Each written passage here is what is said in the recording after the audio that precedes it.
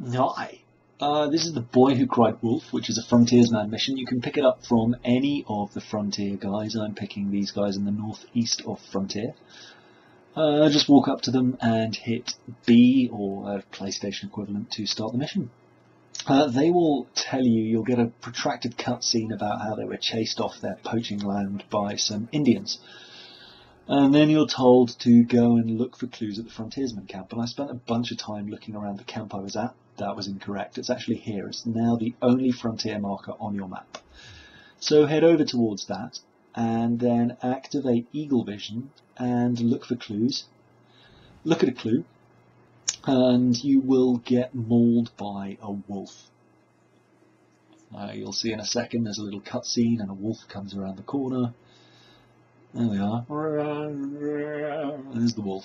So expect a quick time event, or, to be eaten in the face. However you prefer to deal with it.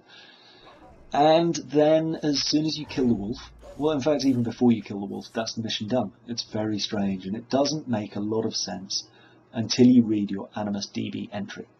And I'll skew that in now just after I skin the wolf. But fundamentally, what happens is you've been told a story about a couple of adventurers who have yet to set back.